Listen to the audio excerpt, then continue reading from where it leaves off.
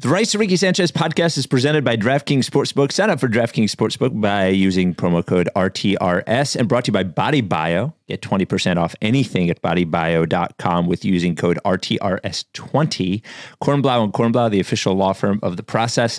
And Stateside Urban Craft Vodka, the official sponsor of the Corner 3 newsletter with Zoe. Statesidevodka.com is where you get it. I normally, when we do the night pod and I have Stateside, I'll show the Stateside.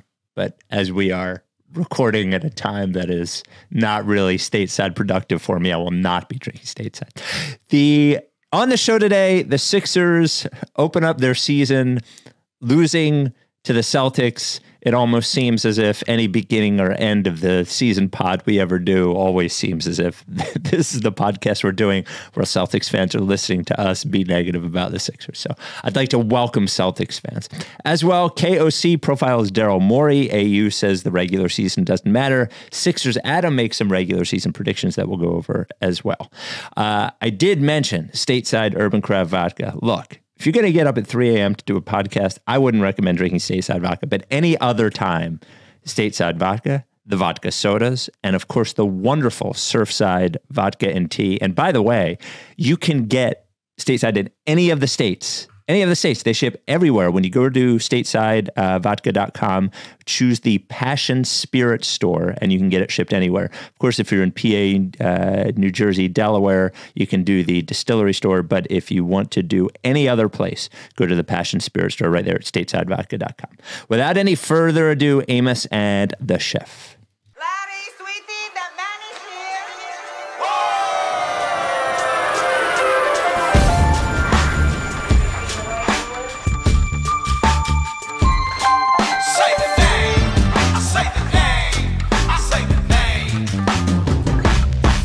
We were right, y'all. We were right.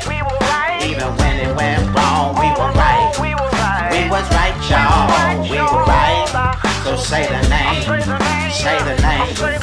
We were right, y'all. We were right. Even when it went wrong, we were right. We were right, y'all. We were right. So say the name. Say the name. Say the name.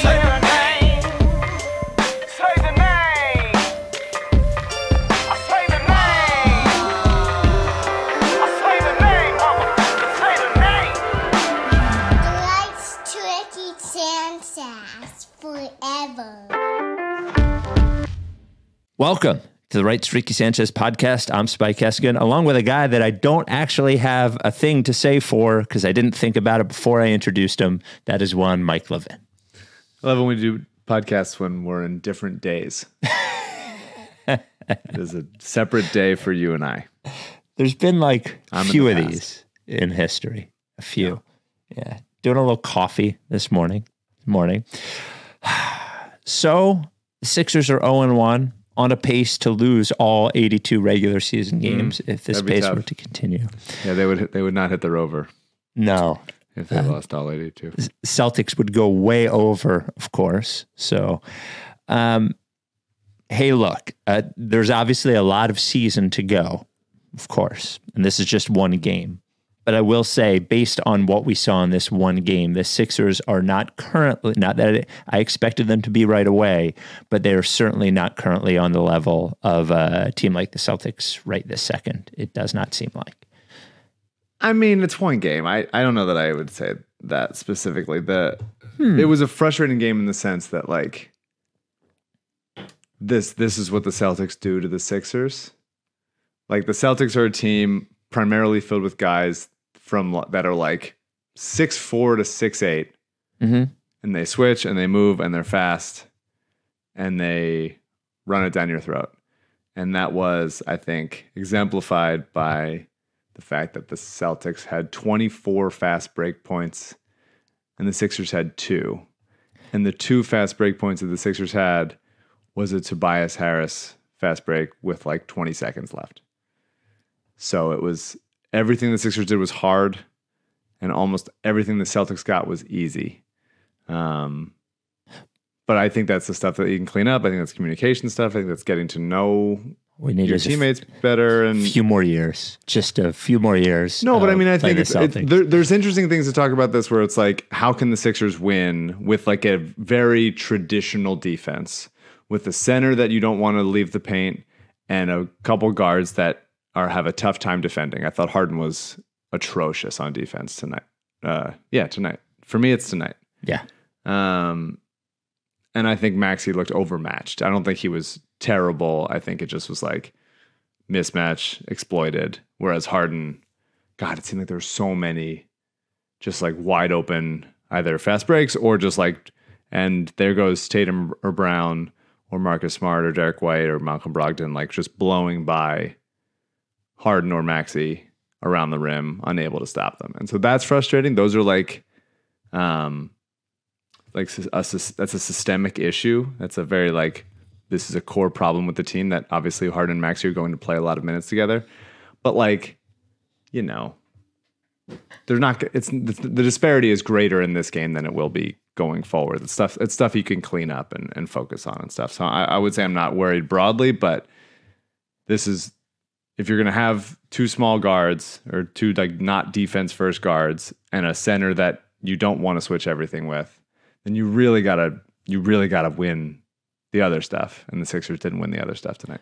Well, let me ask you then where does the notion that the Sixers could, I look at them from all right, so let's compare and I'm not being overly negative. I don't want to get into that, but we talk about the Sixers being like this top 5 defense, and I look at them and I see Harden and Maxey in the starting lineup, and then I see really like 2 power forwards playing at the same time.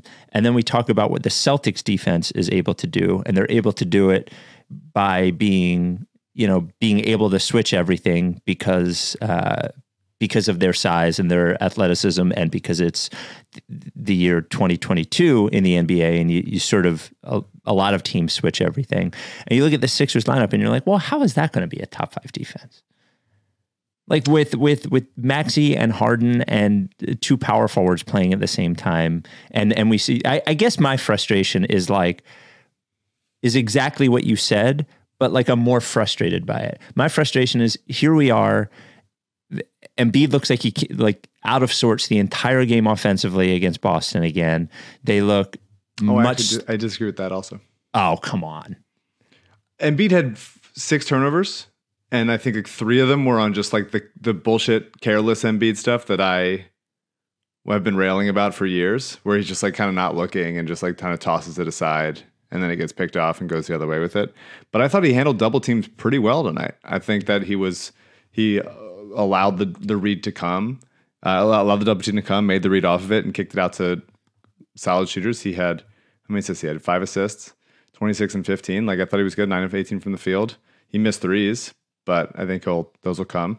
He should be welcoming the double team, and I think tonight he started to a little bit more than he has in the past. It's like simple shit, like anticipate the double team, kick it out to the open shooter, like that kind of stuff, make you pay. And I thought he was totally fine with that. I think he tried to do too much. Like, this is the same shit we've totally said for but like years. But these are clean. Those are the choices that he is making. Like, and he has a point guard now in Harden that like he got easy looks. Like, he got so many more easy looks out of the roll with Harden. And even a couple times there, he had a pick and roll with Maxey. Maxey drives. I forget who the big was, but it might have been Blake Griffin. But Blake stays with Embiid. Maxey gets a wide open roll to the rim. And just like him doing that and being a threat to do that is so huge for the offense, and they can get good stuff out of it. I mean, the Sixers offense like looked relatively good. It was definitely like uncomfortable sometimes, and they had dumb turnovers and stuff, and the fast breaks are demoralizing after those turnovers. But like, they got good looks out of it. I thought Harden played really well. I thought Embiid played like relatively well. It's just, you got to clean up the careless shit. And I think, as far as like, we keep saying that, and we've been saying that for years, it's like, yeah, those are like regular every team problems. When you're not clicking on all cylinders, when you're not quite like, there's only so many things that could be going wrong when you're losing, and it's like you're not focused, you're not making the right passes. Like, as far as the team playing like pretty cohesively together. I thought they did. I was not concerned about the offense tonight. It was the defense and like how many like wide open looks they got. That was frustrating me more and more so. You know what's weird? I feel like we watched a different game. Well, I watched it tonight. You might have watched it a couple of weeks ago. All right. So what do you want to start with Embiid? Because let's talk about Embiid, I think, more broadly, because I actually felt like he looked, I don't know. I guess I wanted to see a little more cohesiveness to him in offense than I saw. And I didn't feel like I saw that. And as well, and I don't mean to be mood doctor guy, but he looked miserable the entire night. Yeah, he didn't seem pumped. I agree with that.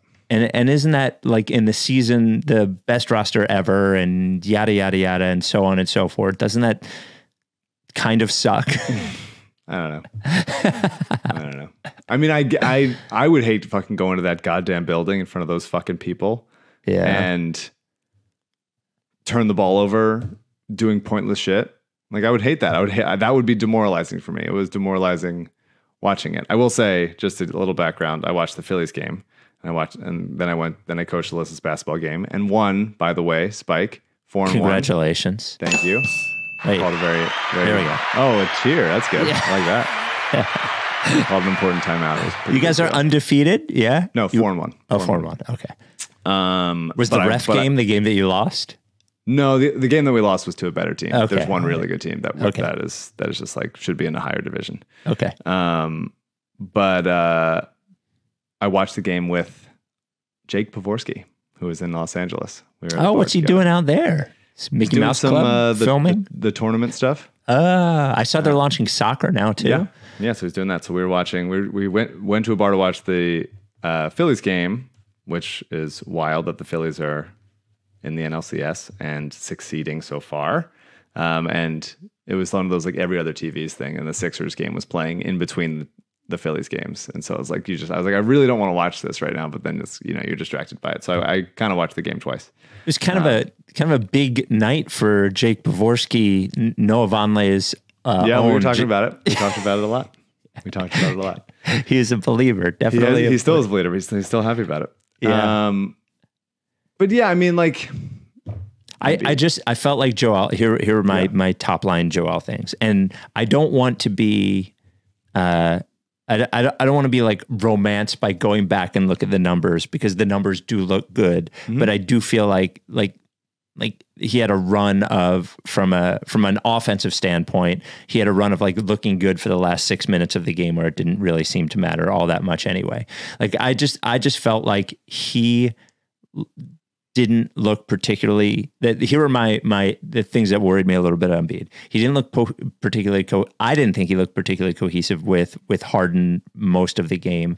And then there was the mood thing. And then also like, I guess I just felt like I wanted to see him look a little more springy or see something new after a big off season or something like that. And all like, I just had all of these feelings go through me as like, oh my God, he's fucking been MVP runner-up 2 years in a row. He's 29, he's the best team he's ever had. He still can't fucking do anything against the Celtics. And this is the same thing. And that was like my headline with Embiid is like, I just wish I saw a guy come out here ready to just fucking mow people down. And I didn't think that I saw that. I think he mowed people down quite a few times in this game. Here, my thing is, I thought he was more successful in this game than in many other games against the Celtics. I thought he finished pretty well. His mid-range was working. I thought he passed out of the post enough. The turnovers were like just focus stuff that he just wasn't doing. And it's really about like, for me, the thing with Joel, he can do everything on a basketball court. There's not anything that he can't do. He's an incredible player. He's everything. But he has to know when like not to do it, when not to try to like to flash his handle, because he's 7'2", and he doesn't need to be driving in from 25 feet away. Like that, it's that kind of stuff that frustrates me. It's that kind of stuff that if he can clean that up, if he can trust his teammates enough that when I pass the ball, I'm going to get the ball back. I'm going to get the ball back in a better position. Then he won't have as many turnovers. The offense that won't lead to like, because if he turns the ball over at the top of the key, he's not getting back to chase down a block from like a Marcus Smart or whoever. So that's an easy layup. Like it's an easy dunk. It's an easy fast break. It's such a momentum swing. He can do everything, but he just like has to be more disciplined and focused about not always like forcing it. And it feels like tonight he forced it. And when he didn't force it, the game came to him. I thought he rolled pretty well. I thought he like when the floor was spaced for him, I thought he either hit shots or kicked it out. He had a couple really nice like interior finishes around Noah Vonleh or Al Horford. Like it wasn't a perfect game. It wasn't the best game he's ever played, but against Boston, against a team that's given him trouble in the past, like I thought he was fine. The problem wasn't like, oh, they're doing something crazy to get him out of whack. It's just him trying to do too much. And against teams like Boston and Toronto, he's got to be more disciplined about when he's driving, where he's driving from, how many dribbles he's taking, because that's inviting those long-armed physical defenders to come over and poke it out. And he's just like, you don't need to do it. You now have a team that they can give you the ball back. Like that's why you get into your sets quicker so that he can, with 14 seconds left, okay, this didn't work, kick it out to Harden, kick it out to Maxey, to Tobias, whatever, get it back to him. Let him reset, let him repost. The defense can't keep rotating multiple times in a possession back onto him. That's the frustrating part for me. But I think he can do everything. I want him to honestly do less and trust his teammates more. I feel like I can see Daryl right now going, you guys, it's one game. It is one game. This is why I like Mike better. The Phillies are in the NLCS, and the Eagles are 6-0, and Melissa's team is 4-1, and I'm coach of the fucking year. Wait a minute. Her team can't get included. They're in Los Angeles. They're not a Philadelphia team. I'm there. It's a Philadelphia team. Body Bio, sponsor of Rights Ricky Sanchez. We love Body Bio. Body Bio cares about your health. They think you should probably sleep a little bit longer than 3.5 hours, but in general, they care about your health. Body Bio is the only supplement company of the Ricky. They are from right there in South Jersey. They're family owned, family operated, blah, blah, blah, blah, blah. That's not the important thing. You don't care who owns the company. What you care about is what do they make? Does it work? Body Bio has right now put out, September 20th, I think they put it out. So it's been out for a month now. The only gut supplement you need, Gut Plus. Gut Plus. You might be taking a probiotic. You might have heard of probiotics. Look, lots of people take probiotics. Nobody's getting hurt by the probiotics, but the problem is that most people taking probiotics is not doing what they want. They want to get rid of those symptoms, that bloat or whatever. And the reason it's not working is because there's hundreds of strains of probiotics and you need the exact right one for it to work. So that's why Body Bio comes out with Gut Plus. No probiotic. Prebiotic, postbiotic is what it does. The prebiotic goes into your gut, gets rid of all the bacteria you don't want, and what it allows your body to do is create its own probiotics naturally by getting rid of the bad bacteria. The postbiotic comes in, gets rid of all of those symptoms that you don't want, that bloat that you don't want. If you're going to take one gut supplement, it is Gut Plus. Get it at bodybio.com. Use code RTRS20 for 20% off while you're there. Check out Elite. Keep yourself hydrated correctly without any sugar or artificial flavors or colors or whatever. Check out liposomal vitamin C. All the things we've talked about on Rights to Ricky Sanchez. Go to bodybio.com. Use code RTRS20 for 20% off. Gut Plus. That's right. Gut Plus. What a name. Love it. Gut Plus. Coming next year, Gut Minus. Makes your gut terrible. Can't wait for that one to come out. Harden, I feel like we had games like this last year where he hit a bunch of threes, and it's hard for me to tell how happy or not I am with him when the step back's going in. And for some reason, the Celtics, who are a really good defensive team, foul him 3 fucking times on 3-point shots. I think it was Charles that made a pretty salient point. He was like, you're not going to block it. So what are you doing? Like, how many blocked 3-pointers do you see, especially of Harden? Getting baited into that 3 times is really amusing, and I think a credit to Harden. I just thought he looked fine. He just, like, when the shot's going down like that, it's sort of, I guess, harder for me to tell what was going on. And something they did mention on the broadcast a few times is like Sixers didn't have a ton of stuff going to the rim, and there wasn't a ton of Harden stuff going to the rim. A lot of his success, I thought, came from the 3-pointers and then the getting fouled on 3-pointers a few times. Yeah, I mean, I totally agree with that. No reason to be contesting threes that hard that you're not going to block, unless you're, Matisse or Robert Williams or something, that the kind of guy that does like actually contest shots and blocks them. I just don't think it's worthwhile to do. Yeah, I mean, he looked bouncier to me. He looked lighter on his feet. And once a few step backs go in, then they are going after it more. And then you can leverage the threat of the setback, which is what Harden did for, the prime of his career, into getting by them once they're like on their toes a little bit more. If they're sitting back and like well balanced, then he's not getting by that many people. But he blew by Grant Williams because he hit a couple threes in his face, and that is awesome. That's great to see. That's the kind of performance we need him to make. I love just watching him run the pick and roll with whoever, whether it's Embiid or Trez or Tucker, even like PJ Tucker. Yeah. I think he just like really manipulates the situation really nicely and can find little pocket passes, little holes, little like hesitations, little waiting a half second to get a guy open. Like, it's really impressive to watch. It's very cool.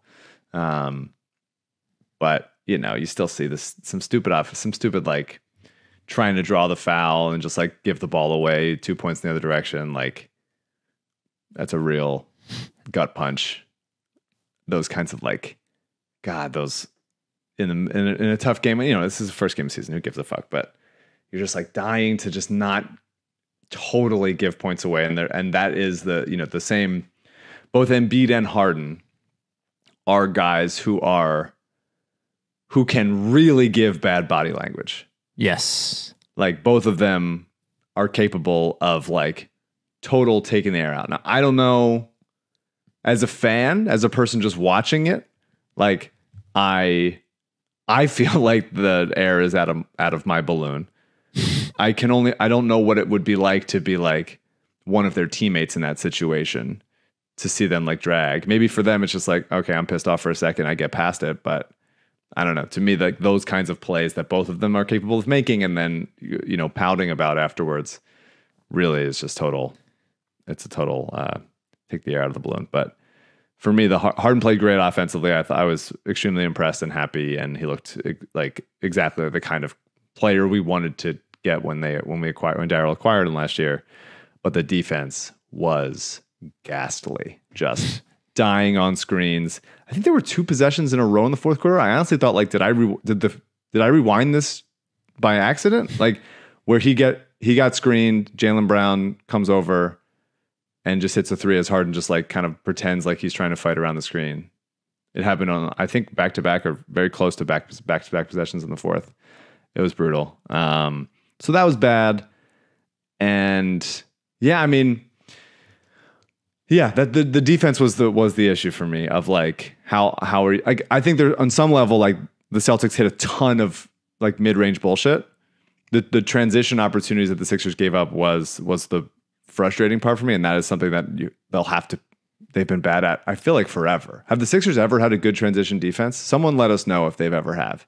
If there's like a quantifiable, like the Sixers during this year were have the Sixers ever been like a top 8 transition defense? Because I feel like never have I. It's always been like, well, they struggle in transition. It feels like forever.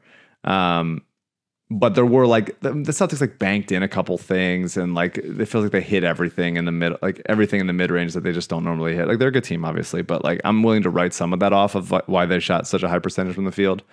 But it's like Grant Williams didn't miss. He's very good, but he didn't miss. The thing is the defense. The defense is tough allowing transition opportunities and not like being good in transition opportunities. It's funny. You're like, just instead of doing a new pod, you're like, Celtics hit a bunch of shots they're not going to normally hit. Sixers bad transition defense. It was like we should have just like taken a pod from 2018 and loaded it up and tell CJ to replace the player names, and everything else would have been the same. Yeah, I agree. I do worry. You're talking about the sort of bummer body language thing they do. I do worry a little bit that the 2 leaders of the team are the 2 best players on the team, or the team that you point out like are capable of a lot of bad body language. Is the part of it's not great.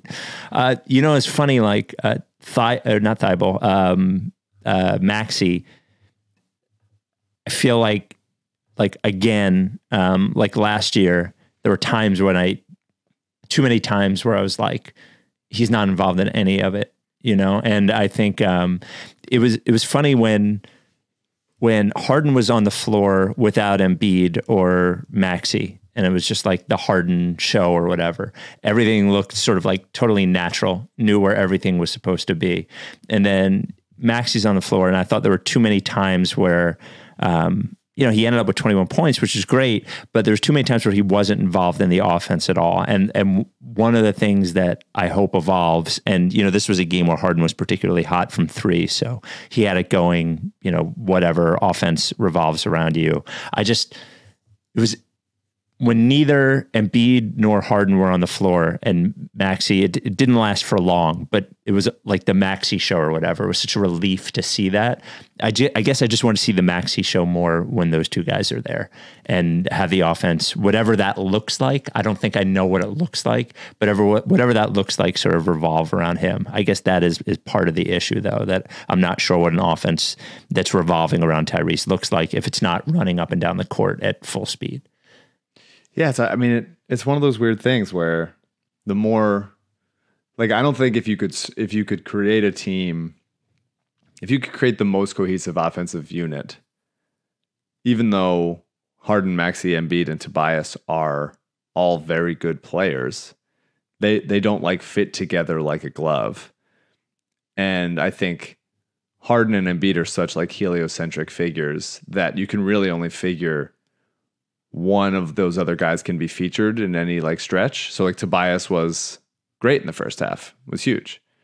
And then I don't think scored in the second half until like the last minute. And so then it was Maxey that like took over in the second half and kind of kept them afloat for a lot of it. And it's just one of those things where it's like one of those guys feels like they disappear for a long stretch of time. Yeah. Because of how, even though Maxey has turned himself into a good shooter off the catch, and Tobias, we can talk about, like, really looks like he has committed to being this new version of himself. Still not like perfect in that sense. Like, there's still neither of them are several Danny's Green out there. So it's just I always feel like I want more Maxey. What do you think an offense that is like,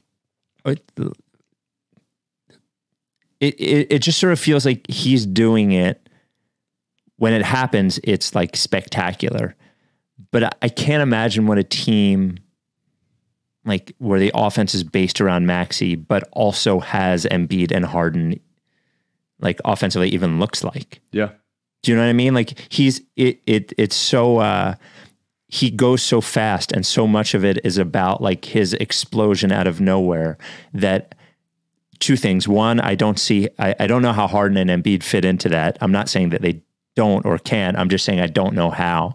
And then the other thing is that like he, even from like a fast break perspective, 40% of the lineup isn't going to be a great part of that. Aside from rebounding it and kicking it ahead to him. And then when you think, honestly, the rest of the starting lineup isn't really going to be a great fast break lineup for Maxey. So they did talk about, and we saw a lot of a decent amount of Embiid not on the floor, but Harden on the floor, Embiid not on the floor, which limits the time that Maxey could be on the floor with neither of them. And you just sort of wonder as time goes on, maybe we see a little bit more of that, a little bit more of Maxey on the floor without those two guys. Yeah, maybe. I think it's certainly something that they should tinker with all season long and get comfortable with, and find guys to have find your little, who is, if it's going to be Trez as the backup center, is there a Maxey Trez go to bread and butter type thing that they can find as the season goes on. Yeah, I mean, he's Maxey always wants to go right, and they know he wants to go right, and he still gets there. It's just so rare that the kind of guy that could do that with his size deficiencies, and although he's gotten stronger, still not such a sturdy guy. He can still get there, man. He's so fucking fast. It's unbelievable. And he did there was one really nice play where He was going to his right. He rejected the screen, little hesitation, and then just like scooted right by Marcus Smart to finish at the rim with his left. And it was just like such a nice along the baseline, which was such a nice play. And it added an element of like, give me some hesitation to his game. Give me a little start and stop. Like, I like the one speed, and his one speed is very good, but I'm really looking forward to seeing like what else he can add to his game this year. It's just really impossible to stop with the head of steam. Like even with Marcus Smart, like just like blowing past guys and still finishing in control as he's going that fast. He's just special, man.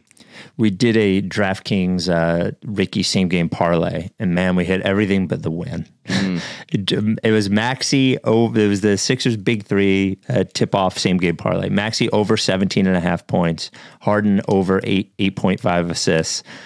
Embiid over 10.5 rebounds. Sixers money line. I think it was like plus 650 or something. Man, so close. All right, Vegas Mike. I just want to tell Vegas Mike that the Phillies are now the favorites to go to the World Series in the National League, minus 185. There it is. How about that? All right. How about that? So Phillies are going up against the Padres today or tomorrow for you. Mm-hmm. It is Nola versus Blake Snell. You want to give me the what you think the money line is on the Phillies to win? Nola versus Snell in San Diego, game 2. Give me Phillies plus 110. Phillies plus 105. Not a bad guess there for the Padres are minus 125. That is at DraftKings Sportsbook, who is the official sportsbook of the Ricky. I don't know if the NFL special that I have is still running, but you should use DraftKings Sportsbook anyway. When you sign up, use code RTRS. The same game parlays are going on. Of course, they are the way that you want to play the NFL games on Sundays, as DraftKings is a official sports betting partner of the NFL. You see, there's going to be a Black Friday game next year. So pretty soon we are going to have NFL games, I think, 365 days a year. There'll be one every single day. And they're all going to be as bad as so many of them have been. Yeah. People are going to keep watching. It does seem like Denver is in every primetime Everyone. game. Somehow. Every single one. Yeah.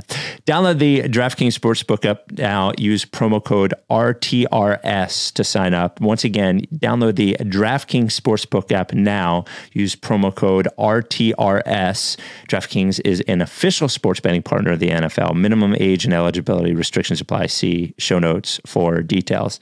To your point, Tobias did have a nice little first half there. And had it going. It was Tobias time. It was a combination of Toby time, but with new Toby.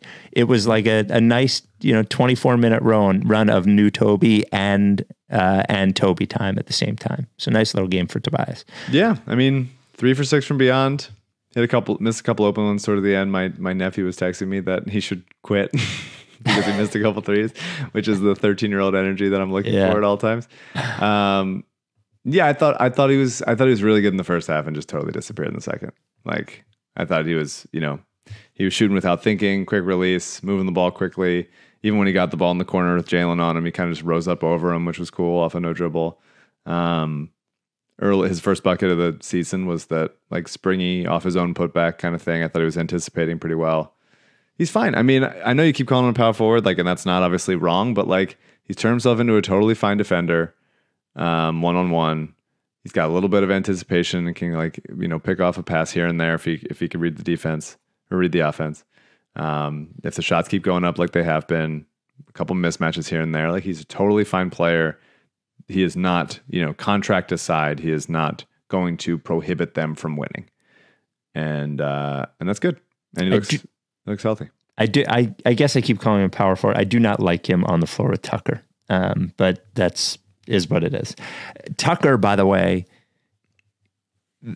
seeing him fight for offensive rebounds was like, I don't know. I know the Sixers lost and I didn't feel like Embiid looked great and blah, blah, blah, blah, blah. But like, I felt like the Sixers won the championship by getting like, I don't know how many it was, 2 or 3 really tough offensive rebounds from PJ Tucker. Like it was amazing. Great and that thing he did, I forget, was it Williams who was on the floor and had the ball and PJ Tucker was like doing this thing where he was like slapping the ball like he was trying to frustrate him so he couldn't call timeout. I don't know. He's so irritating and great. His shot, like, you know, didn't fall as much as you'd like it to. I think he had a couple of floaters. He didn't make any threes, but I don't know. It was great seeing PJ Tucker be PJ Tucker. He definitely hit at least a 3 distance one. Maybe his foot was on the line or something. Okay.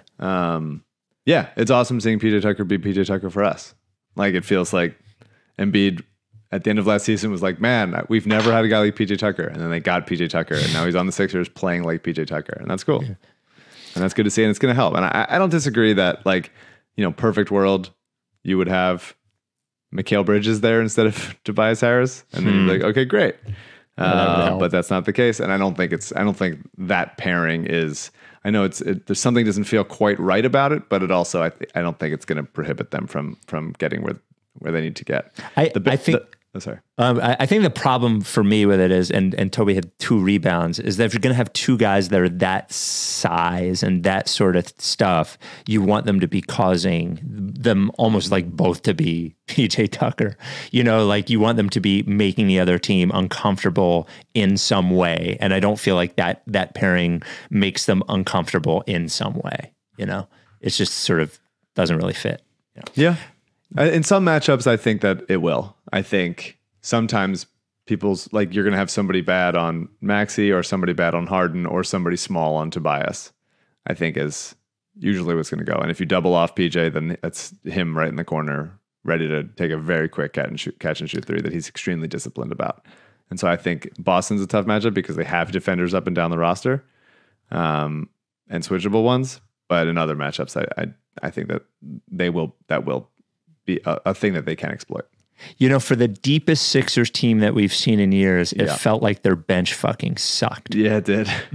Daniel House looked like, I don't know, he looked like a small forward size, like Paul Reed or something out there. There was like, he looked completely discombobulated and the time he was on the floor. I was looking at George Niang going like, wait a minute, I didn't think you were going to play. Like, what's going on here? Thibault didn't really play at all. They look terrible. The bench looked fucking horrible. Yeah, I mean, yeah. Melton was okay. Yeah. Had a couple nice plays defensively, but also a couple like got blown by Brogdon a couple times.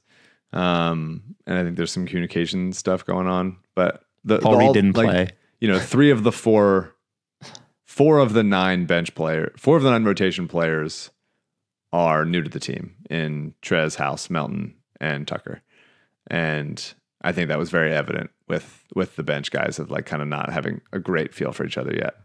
But yeah, I mean, it's Matisse played in like a combined like 45 seconds of game time, maybe at the ends of quarters, just as like a gimmick type player. No Korkmaz, no Shake, nope, no B-ball Paul, nope. It's a little weird that Shake didn't play, I thought. Yeah, could have used 8 minutes from him, I thought, at some point. Yeah, I don't think that there's any reason to not go 10 deep in October. I don't think there's any reason for, I love, counting the minutes, but 37, 38 in a game where you were kind of out of it for a while, like that didn't have to happen.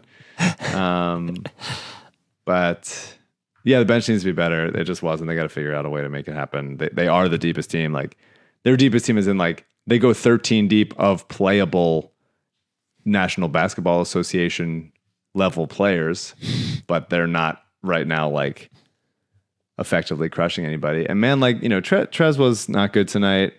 His plus minus doesn't really tell that story. No, but he wasn't good. Fine, but he wasn't good at all. And like, it should, when it counts, it needs to be Paul Reed. How did he not play a minute though? Isn't that wild? Like he didn't play ball? Yeah. No, I mean, I think it's just crazy. As soon as they signed Montrezl Harrell, it was like, oh, of course Doc is going to go to him. Like, of course he's going to pretend like he's not going to, and then he's going to. It's like you're dating a guy who has cheated on every girlfriend he's ever had. And he's like, no, but this time it's different. And it's like, I don't think it is. But you convince enough people, and then here you go. cheating on Paul Reed, and me with Montrezl Harrell, who is fine. And he's going to be fine. He's going to have games when he looks really, really helpful, carries a second unit, absolutely. But like with the offensive players on this team, they need to be better on defense. And Paul Reed is a massively better defensive player than Montrezl Harrell.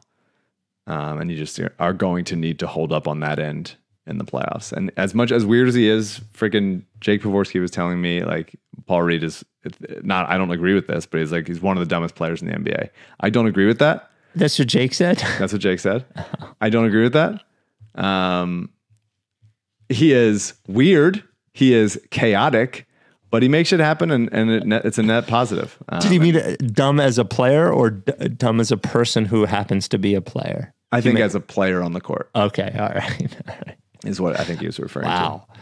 Wow. I hope Jake wasn't hoping for the Paul Reed 3 or whatever is I know they play full 5-on-5, but like, I don't think there's going to be a Paul Reed team anytime soon in the basketball. No, because Paul Reed's going to be in the NBA for a long time. Isn't it weird that Jake is older than Paul Reed? He is. He's 20. Jake Pavorsky is 26. How weird is that? Wow. Crazy. I see pictures of him sometimes, and he's always got like the 5 o'clock shadow beard or whatever. And I'm like, you're just doing that because you can now. Grown man. Yeah. Grown man. But yeah, I mean, like, yeah. Whatever. Yes.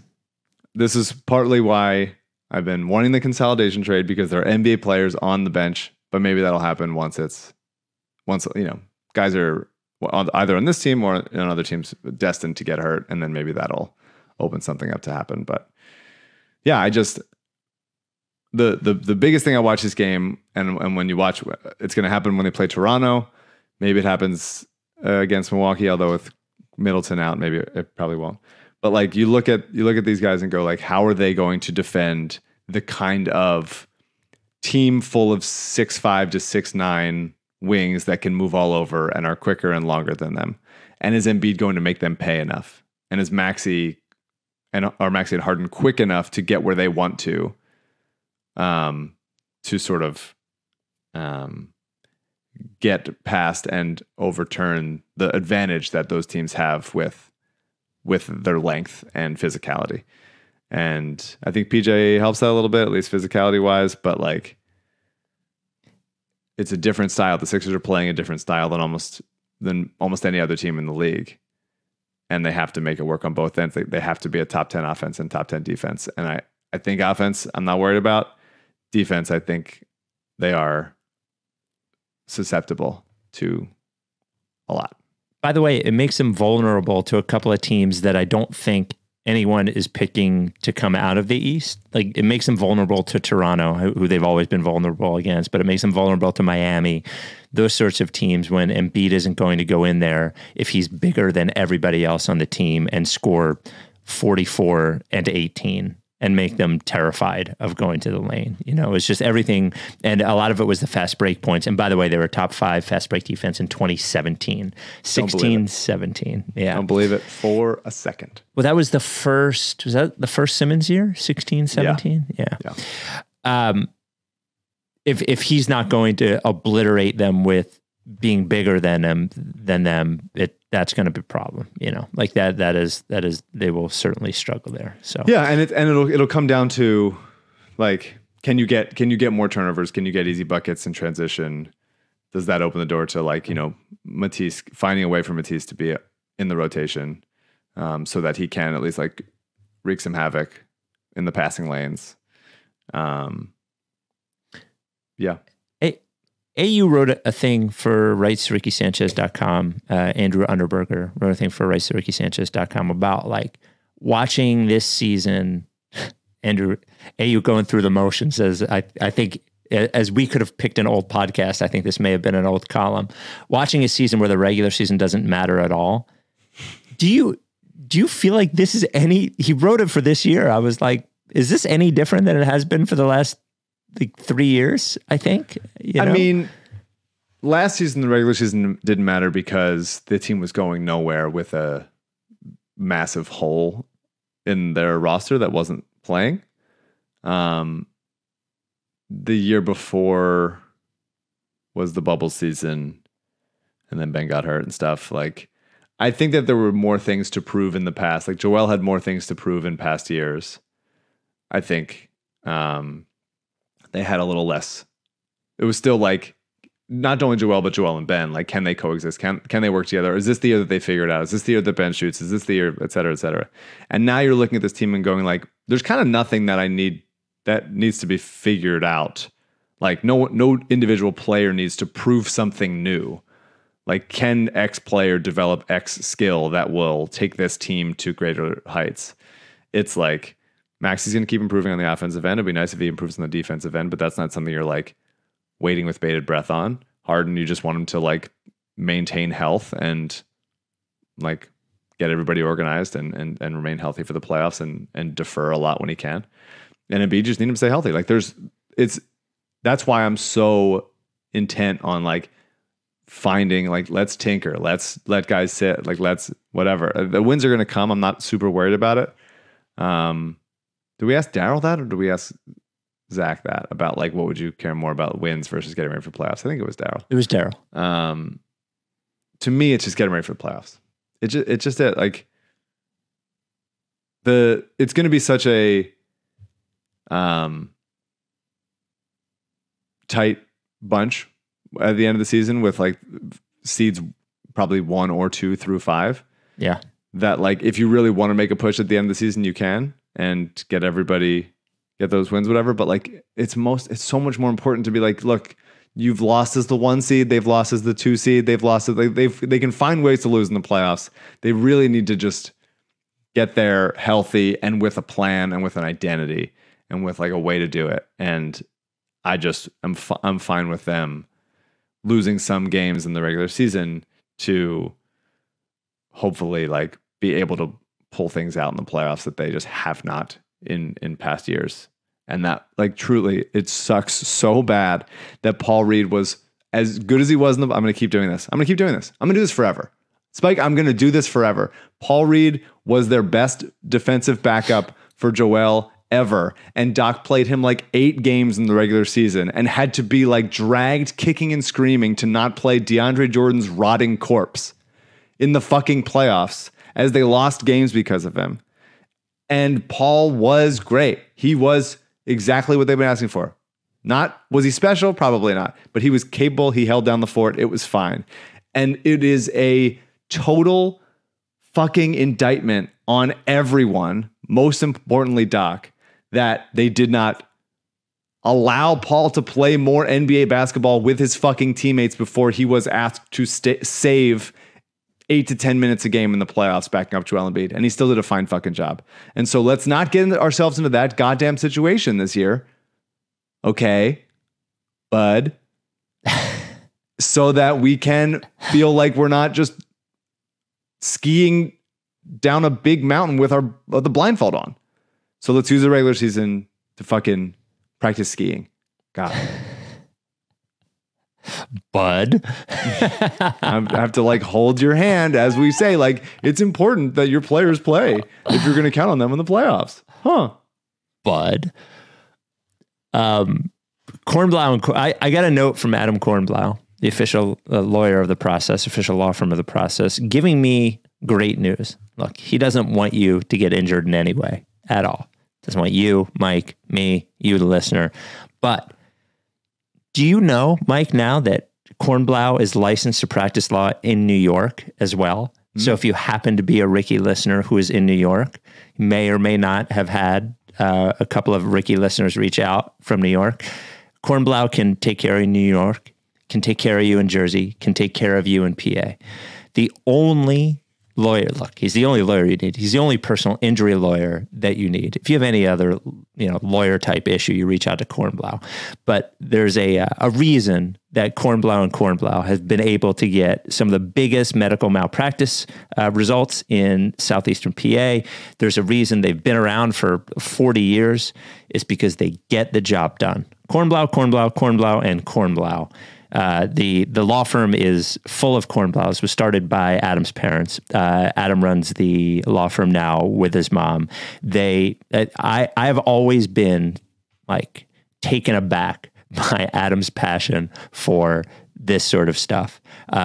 Personal injury lawsuits are complicated. They take a very long time. They can be remarkably frustrating. But Adam is the one that you want by your side for a thing like that. He will keep you involved. He will keep you informed, and he will get the job done for you. Now, I mentioned medical malpractice. That is their number one specialty, but any sort of personal injury, injured at work, slip and fall, car accident, whatever it is, you reach out to Kornblau Kornblau. It doesn't cost you anything until he gets you results. And as I've said before, if you have any other legal issue, and many other Ricky listeners have reached out, he may not be able to represent you, but he can give you great advice and he can lead you in the right direction. He has done that many, many, many times for Rights to Ricky Sanchez listeners. Give him a call or shoot him an email if you think you have a case. Doesn't cost you anything.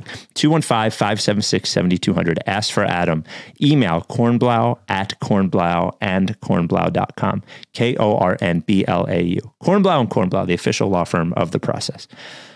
Our friend Kevin O'Connor wrote a long feature on Daryl Morey. Out of nowhere. Dropped it. Didn't even ask us. I thought it was good. With Sixer stuff, a lot of times I feel like I was like, know this. Like, I feel like I'm reading something about my own life or something that I already knew. I thought it painted Daryl in a really good light, and it got me into thinking: Do you think the not the casual NBA fan, because the casual NBA fan has basically zero opinion about a general manager that isn't the general manager of their team? Do you think the casual NBA fan has a positive view of Daryl Morey, A, as like a guy, and then B, as a general manager? I think as a general manager, absolutely. Okay. I think that, I guess, you have to determine what your definition of a casual NBA fan Right. Yeah. But I think absolutely. Okay. I think he is, partially because he's just known. People are just aware of him. And generally, when you feel like you have heard of an NBA GM, unless it's because of some like shocking scandal, none would come to mind, that like they're probably good. And he's just like, he's wheeling and dealing. He has that reputation as like a long, general manager coaching tree of, people that worked for him that got jobs elsewhere and stuff. As a guy, I don't know. And I don't know that that KOC's article framed him in a great light. I don't know. You think? Yeah. I mean, the parking ticket story is fucking weird. Daryl, it's weird. Some of that stuff is weird. Maybe I feel like I've heard him tell that story before. Maybe. So for anybody who didn't read it, the parking ticket story is basically like Morey got all of these parking tickets because he kept leaving the car in places where that's what happens. You get a parking ticket. And so to avoid dealing, and then he got booted. And to avoid dealing with the parking tickets, he bought a new car. And basically, he asked them if he could trade in that car, and they said yes. And then they were like, "All right, bring the car in." And he was like, "It's booted. Here's where it is. Go get it." So he didn't have to deal with the parking tickets. Yeah, it's weird. I mean, on some level, it's cool because like fuck Lex. I don't care about Lexus being like or the parking enforcement people. Like that doesn't matter to me. So it's not like there's like it's to me like a, I don't know, victimless situation, but like certainly a situation where I don't care about who was, I don't know. Wrong. Nobody was harmed in this. No, nobody was harmed, but just it was something that if you're a normal working class person, the idea of buying a car. I think he's been like, I think Daryl is a nice guy. Now I'm talking to, I think on an interpersonal level, he is nice and he's warm and he's like, you can very easy to have a conversation with. Yeah. But he allows us, by the way, to jab at him when he's on the podcast. Like most general managers would not come on the pod and let two dipshits like make fun of him and question his moves as directly, I think, as we do. But I think he's also not afraid to like look like a dick and look like a little bit of an asshole in the sense. And that's part of like, yeah, like I'll just tell Lexus to go get it. You want this? Go fucking take my booted car. And I think a little bit that was part of like why he was like firm about in the Ben Simmons like standoff.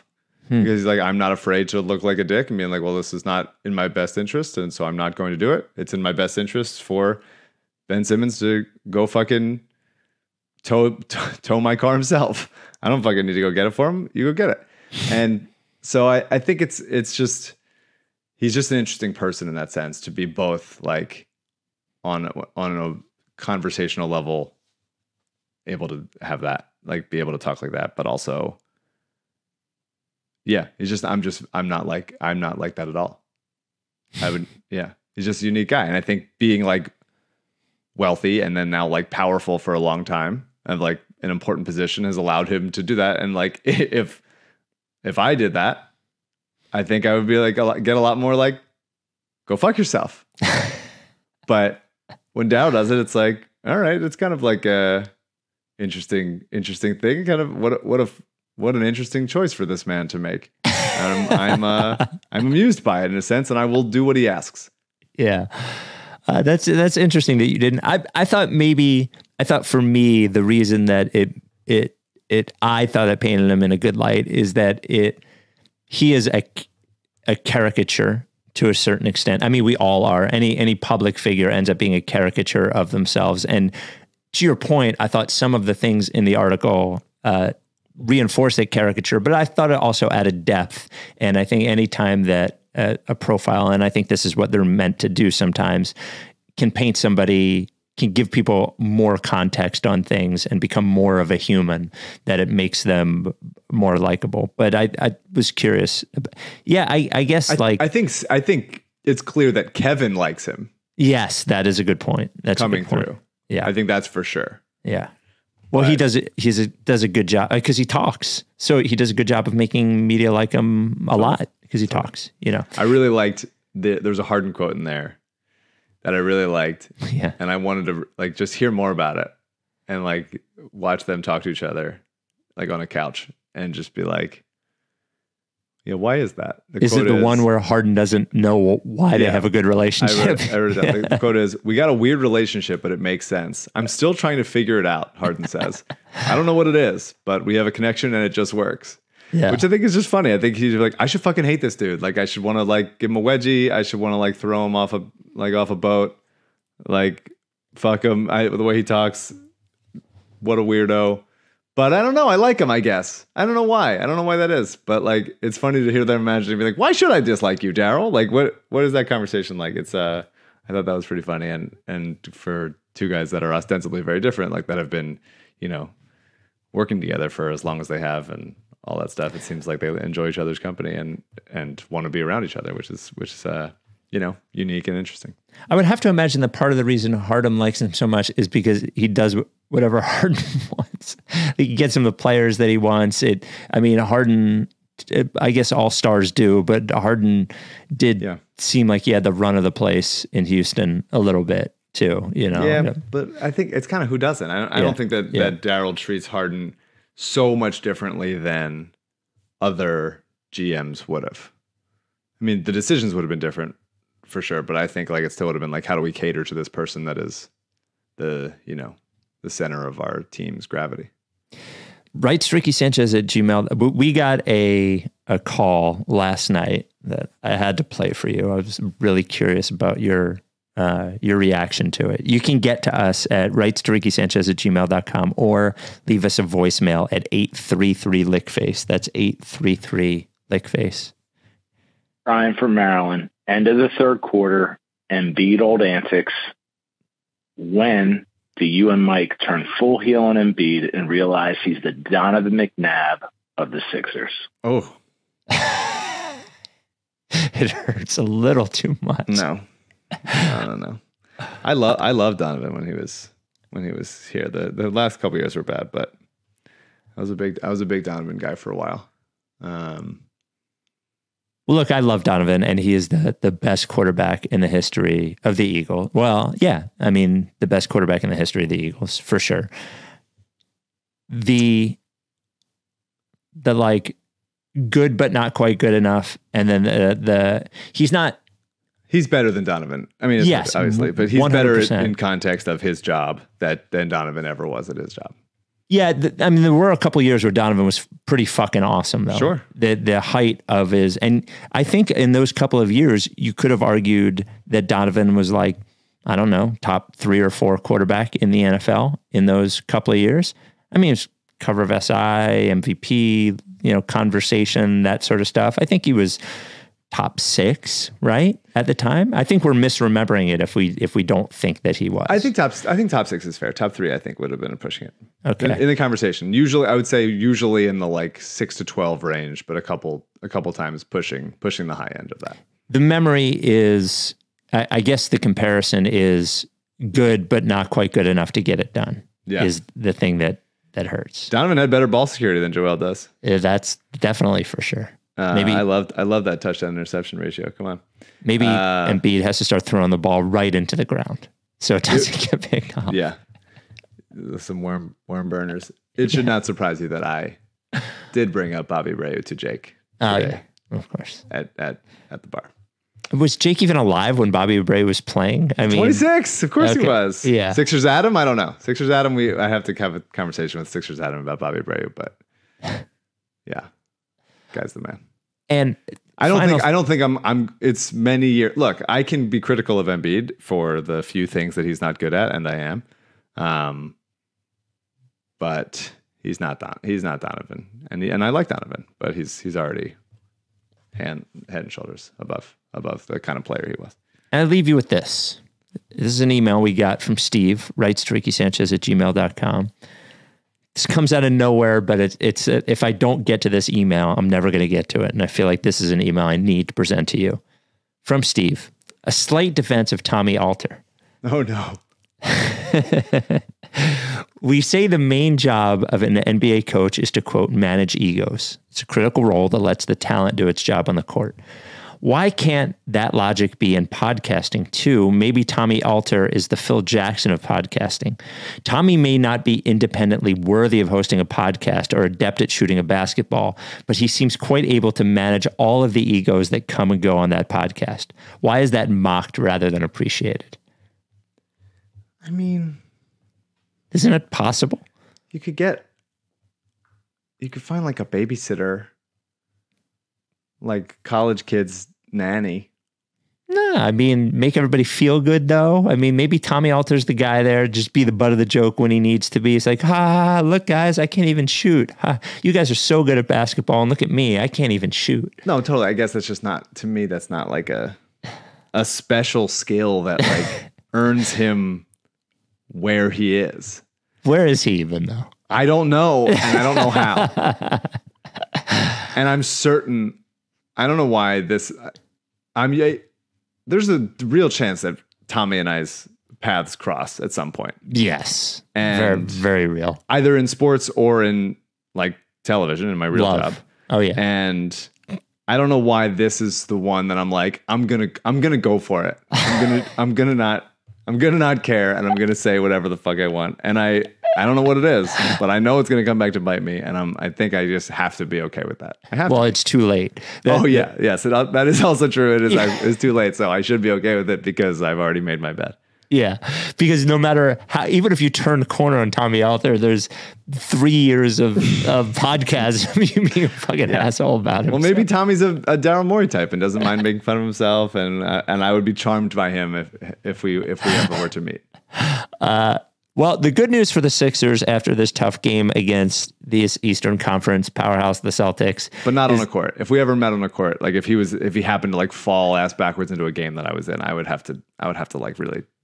I was thinking about his shot, thinking about his little jab step. He's traveling on all of those. It's a walk. Oh my God. Luckily for the Sixers, it gets easy as the second game of the season is against the Celtics. So no problems whatsoever, but then San Antonio. So the season has begun. Here we are. It's baseball season, baby. Yeah. Catch me in the playoffs. Yeah. Minus 185 favorite at DraftKings to win the series. The Sixers are right now. I'm a baseball fan and an adult women's rec league basketball coach.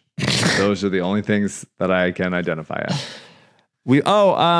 Hey, I'll see. Bark in the Park is Saturday at Rose Tree Park in Media. We have, I think, like 70 people on our team. We've raised,